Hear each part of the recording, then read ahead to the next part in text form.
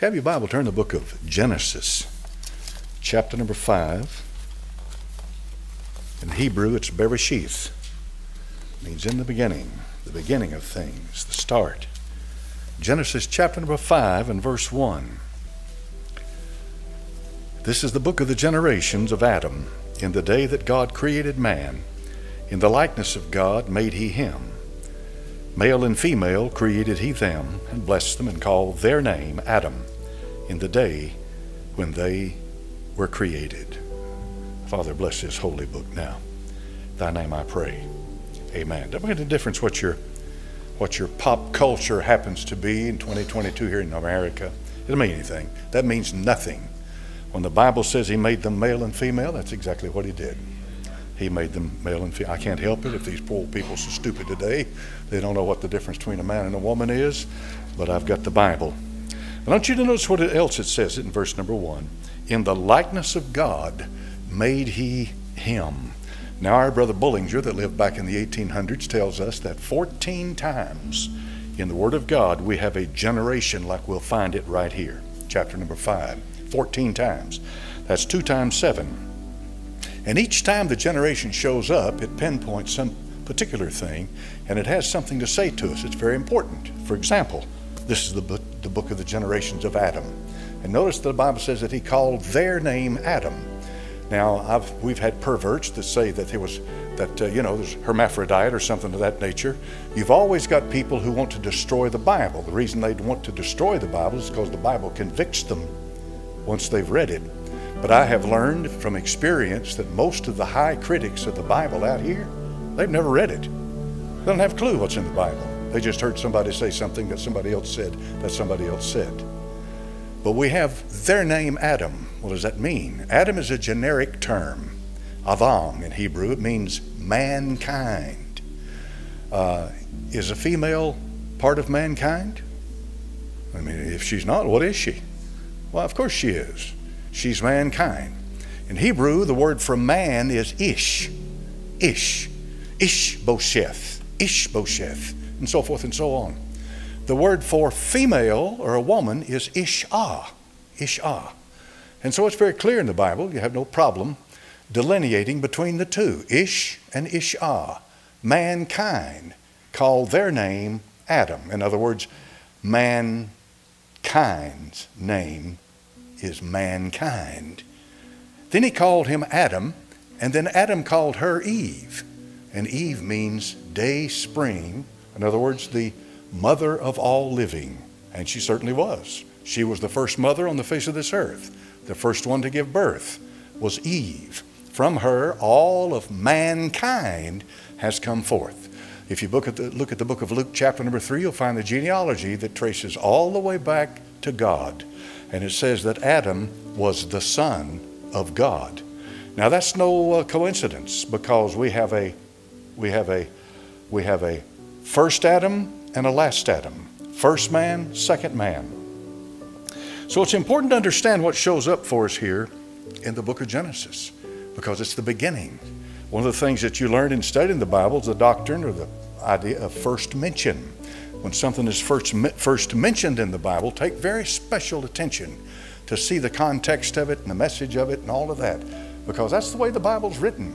As I told you too this past Sunday when I preached from the book of Hosea, I told you that Jezreel, one of the 3 names and 3 sons, 2 sons and daughter that Gomer and Hosea had, means to scatter, Jezreel, but it also means to return and to bring back. Hebrew's a very, very flexible language, if you say. And it's old language. It's the oldest, Bullinger says, and I have no reason to disagree with him. It is the oldest of all languages. It is the fountainhead of everything. It's the oldest there is Hebrew.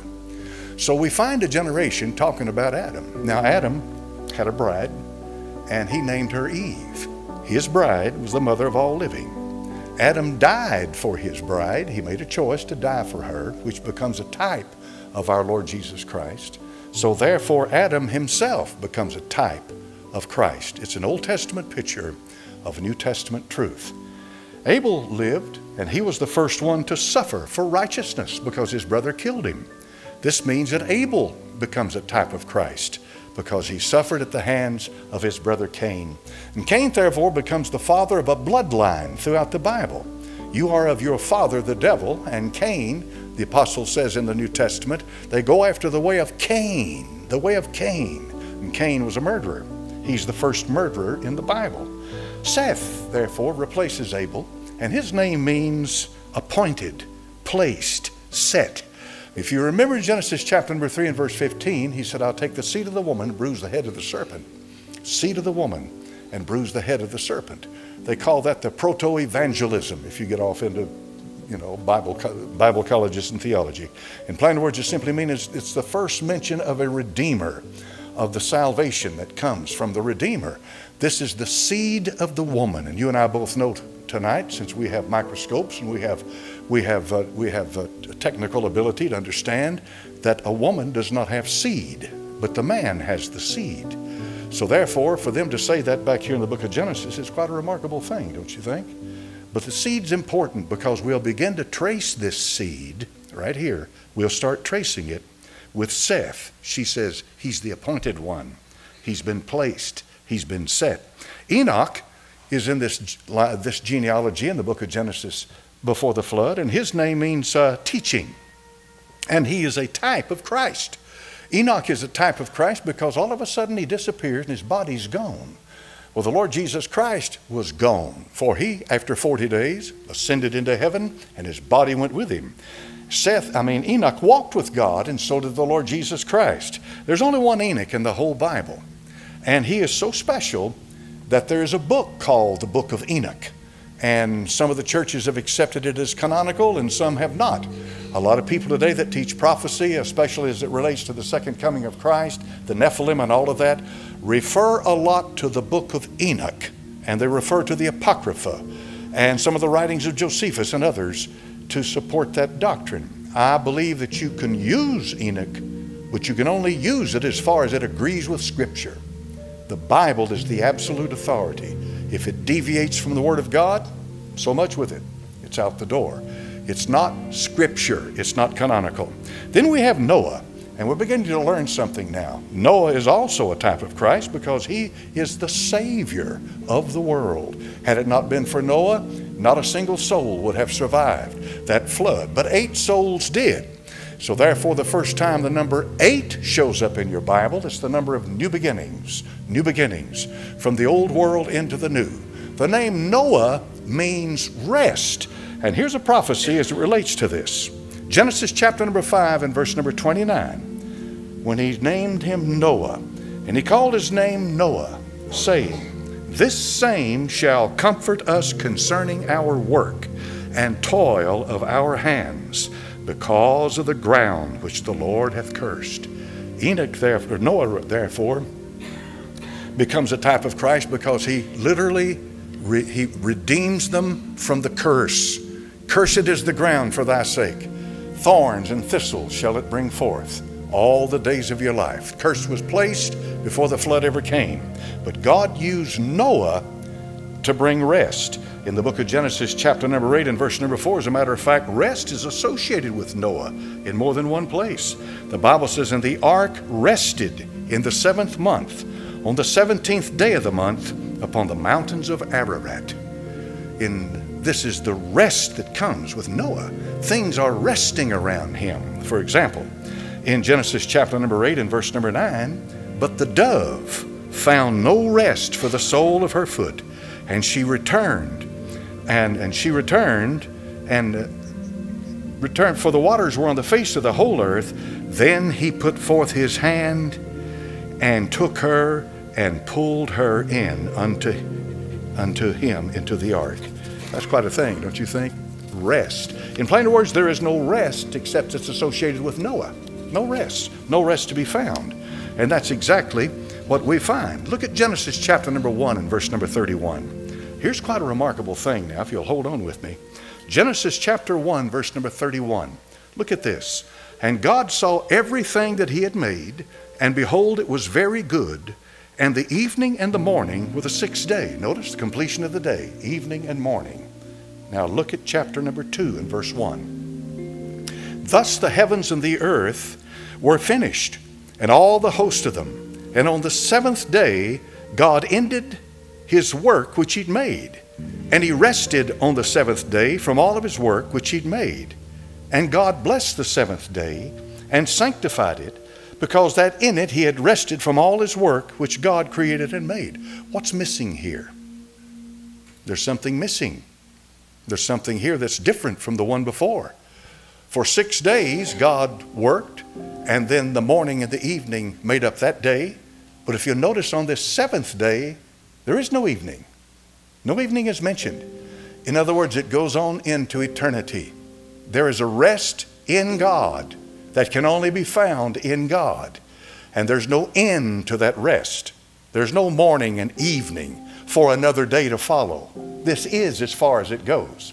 And the rest is in God. Aren't you glad for that? I certainly am.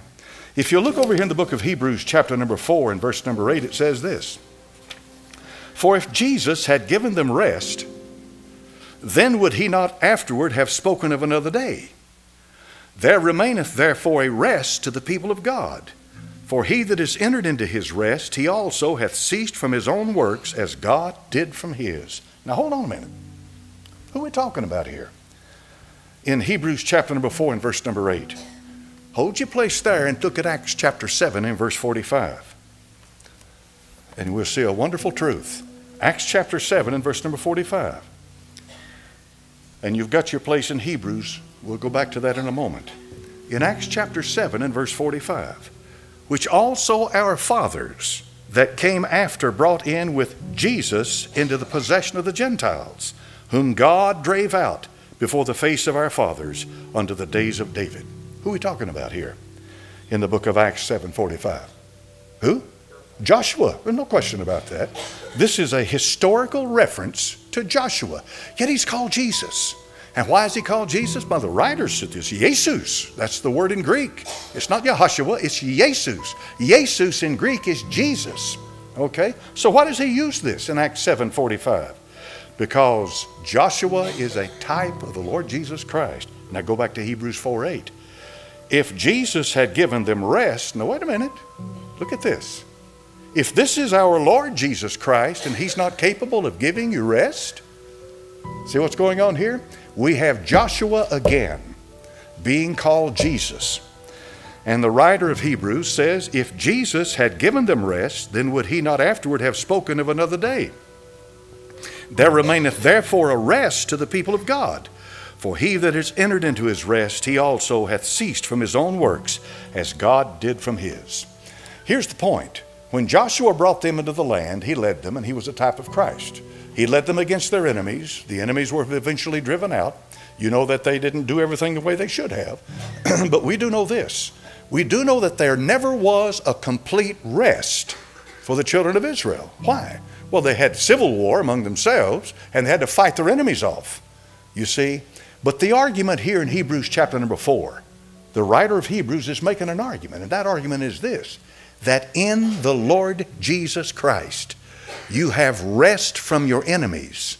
You have rest from your possessions. You have rest from your battles. And your rest is in God. And the only place you'll ever find rest is in God. He said this rest that he's talking about is a gift of God when we come into him and we trust him with the salvation of our souls. There's a lot of people tonight that say, oh yes, preacher, I believe that, but you don't really believe it. Because you believe that you got to do something to stay saved. They believe that you got to do something to add to your righteousness. They believe that your righteousness is something you've done. Your righteousness is nothing that you've done. He is made unto us righteousness. He is my righteousness tonight. What in the world, who am I to think that any goodness or any obedience on my part could be compared with the righteousness of Jesus Christ? But my, what a fool I'd be. He is the only sinless, perfect one. Therefore I find rest in him. Although I know that I am not perfect, I still know I'm a believer. I know I'm a believer, and I find my rest in him. Why? Because he keeps my soul. I trust him to keep my soul. That doesn't mean that I don't pray. I talk to him every day. I talk to him all day. I talk to him times you wouldn't think you'd be talking to God. I talk to him and I talk to him and I talk to him, because it may not be long before I see him. Amen. I'm 20, 30, 40, 50 years older than some of you folks in here. I doubt if I'll make it to 150. What do you think? In other words, I want to be ready. I want to be ready. He's my righteousness. That's a rest. Now, that's only one illustration of a rest. And he talks about a day where they have rest. What day is that? It's the Shabbat. It's the seventh day of the week. Notice, the seventh day of the week. The finishing of the week. Rest. God did not rest because he was tired. He didn't rest because there was some fulfillment that he was waiting for. He ceased to do what he was doing because it was the beginning, not the end. It was the beginning of the work of God throughout all the labors of mankind. He that worketh in you to do and to will of his good pleasure. Is God still working? Of course he is. He hasn't ceased. He hasn't ceased until he finishes the work. Well, you mean he's working so he can become my Savior? No, that was done at Calvary. One time he offered himself without sin, one time, to the Father. Okay, so we've got Noah, and we have a beautiful thing here, because the writer of Hebrews uses the word Jesus, and had he given them rest, in other words, the contingency, but he didn't. And then in Acts chapter 7, Joshua therefore for twice in the Bible, is called out as a type of Christ using Jesus, his name, Jesus. And so therefore God's rest is not a rest necessitated by fatigue, nor consisting in idleness, but is that upholding and governing of which creation was the beginning. That's what Alfred said. That's good words. It's the upholding and governing of which creation was the beginning. My, my, my. Moses records the end of each day, except which one? That's the endless day. The endless day. Now we read about Melchizedek in Genesis 14:17. The Bible says the king of Sodom went out to meet him after the return from the slaughter of Kedorlaomer, and of the kings that were with him at the valley of Shaveh, which is the king's dale. And Melchizedek, king of Salem, brought forth bread and wine, and he was the priest of the Most High God. And he blessed him and said, Blessed be Abram of the Most High God, possessor of heaven and earth. Wonder how you knew that. God made Abraham the father of all the nations. His name was Abram when he came from Ur of the Chaldees, which means father, Abram. But when he called him Abraham, he added the fifth letter of the Hebrew alphabet, Aleph, Beth, Gimel, Daleth, Hey. And when he did that, he added something to Abraham in his name, and it meant high father. And God said to Abraham, In thee shall all nations be blessed. And he said, Abraham, I will bless them that bless thee, and I will curse them that curse thee. Now here's Melchizedek. He doesn't belong to anybody's church. There was no synagogues. There was no temple. None of that. There's no priesthood. It is Melchizedek who is a priest himself. And it was a very high priesthood. Melchizedek is priest, king. All that left is prophet. And there's only one man in that Bible who was ever a prophet, priest, and king. And you know who he was? He was the king of Israel. His name was David. Prophet, priest, and king. Did you know that after him there was only one man in the Bible that was prophet, priest, and king? Lord Jesus Christ. Prophet, priest, and king. The prophets died, didn't they? He said, I sent unto you the prophets, and they died, right? So the prophet died at the cross. The Lord Jesus Christ died at the cross. But when he rose from the dead, he rose as the last Adam, second man, as the high priest seated at the right hand of the Father. Now he's priest. When heavens open and roll back like a scroll, he'll come as King of kings and Lord of lords. So important to understand the chronology of how things progress in the Bible. And it's a beautiful thing. The last Adam died for his bride. He died for her. And so if he hadn't died for her, all mankind, God said, I'll make you another bride. We'll just do another one. Just like Moses. God said to Moses, forget them, I'll make more people. I'll make you the head of more people. And Moses said, if you write their name out of the book, take my name too. I like Moses. I like Moses. I do. Moses is one of the greatest men that ever lived. He really is, folks. He was something else. He was a great man. Moses was. And he's up there with Abraham. He's up there with Job, Daniel. He's up there with all of them. Moses is. So Isaiah chapter 53 and verse 7. Look at this carefully with me tonight. The 53rd chapter of Isaiah. If you can get a Jew into the 53rd chapter of Isaiah and get him to admit who it's talking about, you can get him saved. The 53rd chapter of Isaiah is not talking about some servant of mankind. The 53rd chapter of Isaiah is talking about the servant of the Lord that we read about in Isaiah. Isaiah 53:7 says this, he was oppressed and he was afflicted, yet he opened not his mouth. He is brought as a lamb to the slaughter, and as a sheep before her shearers is dumb, so he openeth not his mouth. He was taken from prison and from judgment. Now watch this carefully. Who shall declare his generation? Here's a question. Remember, Bullinger said there's 14 of them in the Bible. Now there are more generations in the Bible, but these are 14 separate listings of generations. Who will declare his generation?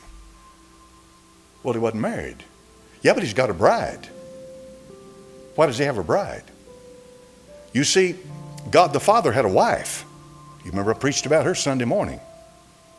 His wife was Ephraim or Israel. That was his wife. He said, I am your husband. And I told you that had to do with the genealogies and the legal right to the possession of the land and to the ruling king. But the relationship of the Lord Jesus Christ with his bride has to do with something that is far, far different. It has to do with a spiritual thing. Spiritual thing. That which is born of the flesh is flesh, but that which is born of the Spirit is spirit. Nicodemus, you must be born again. It's not, Nicodemus, I know you don't appreciate what I'm saying. It's not, Nicodemus, I know you're a stinking hypocrite and you just want me to hear me say what you... No. He said, Nicodemus, if you had really divided the Word of God and understood it the way it's written, you would be looking forward to a time when you would be born again. That's what he rebuked him for. But note carefully now. Who shall declare his generation? See the question mark? Have you got his open to the Bible there? Isaiah 53:7. For he was cut off out of the land of the living. For the transgression of my people was he stricken. And he made his grave with the wicked and with the rich in his death, because he had done no violence, neither was any deceit in his mouth. See this? There's no question in my mind this is the Lord Jesus Christ. This is the Lord Jesus. Isaiah 53 is about the Lord Jesus Christ. He's all over it, okay? But the question is asked, who shall declare his generation? Why is there generation? What's that got to do with anything? See? Now look at Isaiah 53 verse 10. In Isaiah 53 verse 10, yet it pleased the Lord to bruise him. He hath put him to grief. When thou shalt make his soul an offering for sin. The 22nd Psalm, he's being crucified. He's coming back as the chief shepherd, great shepherd, good shepherd, all wound up in one. He will come back for his people. But here's what I want you to see. A seed shall serve him.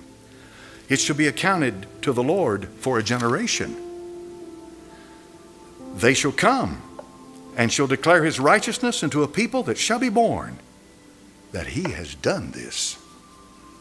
Now, look at Isaiah chapter 8, verse 18.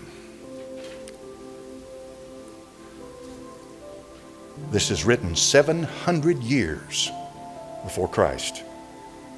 Okay? That's a long time. If you'd have been alive 2,000 years ago, you're looking at a book that was written 700 years before you were born. Here's what it says. Behold, I and the children whom the Lord hath given me are for signs and for wonders in Israel from the Lord of hosts, which dwelleth in Mount Zion. All right, now remember what you just read? Go to Hebrews 2, verse 10.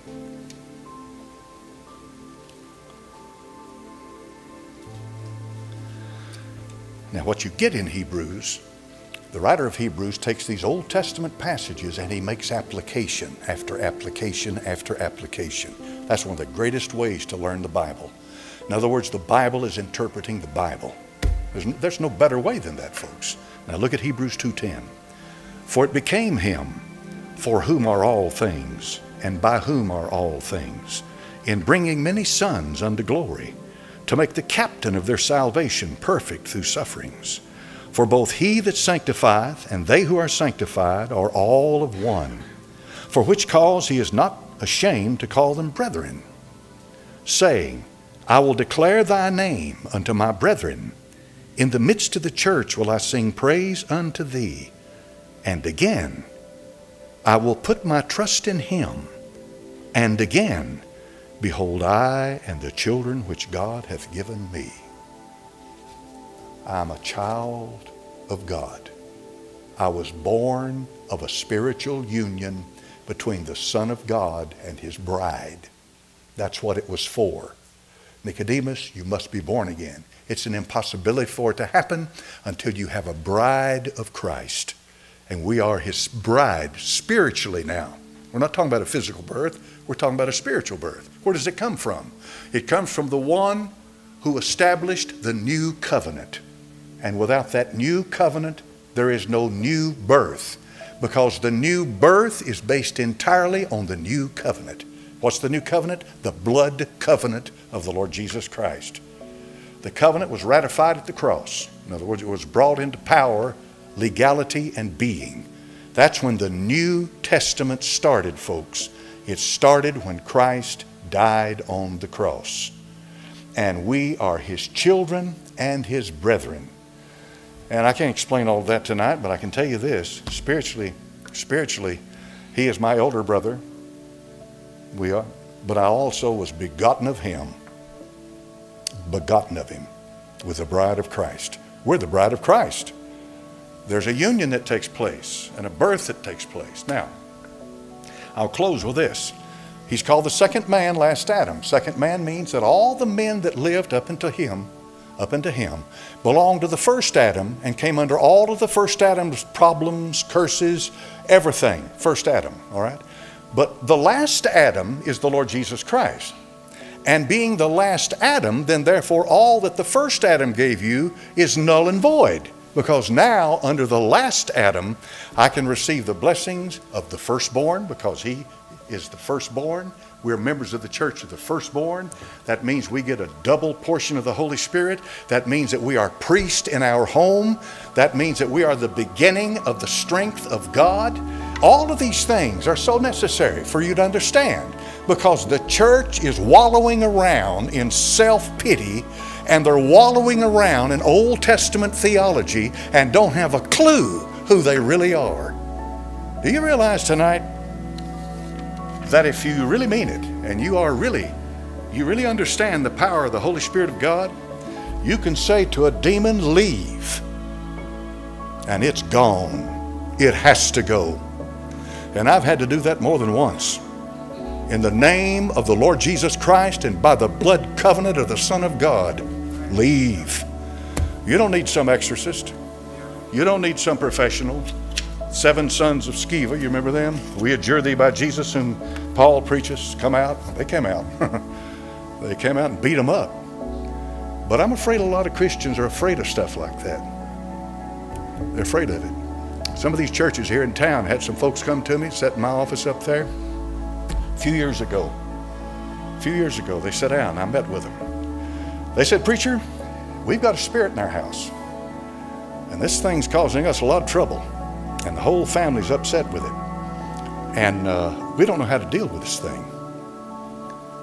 I said, well, let me tell you something. You've got to be born again yourself. If you're not born again yourself, you are nothing but, you get out of there.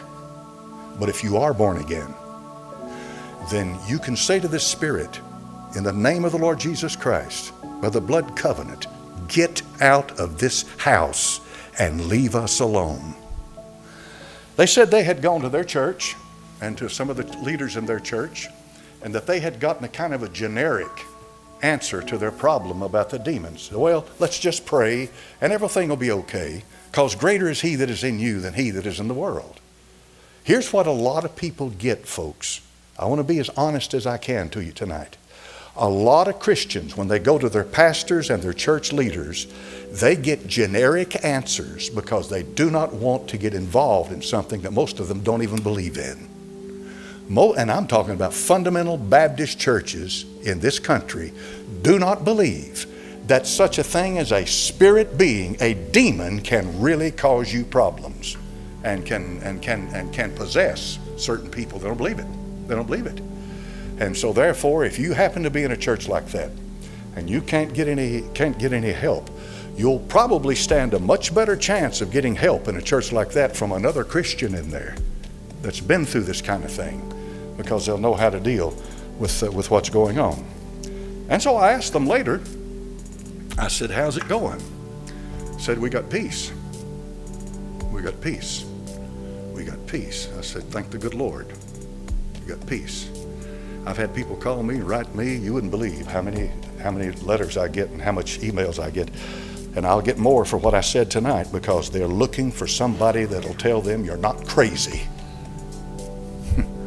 That demons exist. But some people they're obsessed with it. It's a demon casting out service every time they meet. You know that. I'm not an exorcist. I'm a pastor. But on occasion we have to deal with one, and when we have to deal with it, we deal with it. Amen. And demons come in all kinds of flavors. Religious demons, filthy demons, vile demons. Oh my. This one demon left, came back with 7 more worse than himself. That's what we're dealing with tonight. Aren't you glad for the Bible and the Holy Ghost? Born of the Spirit of God. Amen. Born of the Holy Ghost. I've seen too many of my brethren blow their brains out, hang themselves, suicides, because they listen to people instead of God. Amen. If that thing comes after you, confront it face on in the name of Jesus. They're smart, they're intelligent beings, and they're like electricity. They take the path of least resistance. So they'll go somewhere else. Father, bless your word tonight. Bless your word, and bless the dear folk who've listened. This was for somebody, because I hadn't planned on saying anything about a demon. So it was for somebody. There's somebody that heard this tonight that this is going to help. It's going to help them. They've suffered through this for a long time, and this will help them. And if you're listening to me tonight and you're the one, I encourage you in the name of Jesus to know for certain you're born again. And if you are born of the Spirit of God, you have authority over any evil spirit that exists through the blood covenant in the name of the Lord Jesus. In thy holy name I pray. Amen. Amen.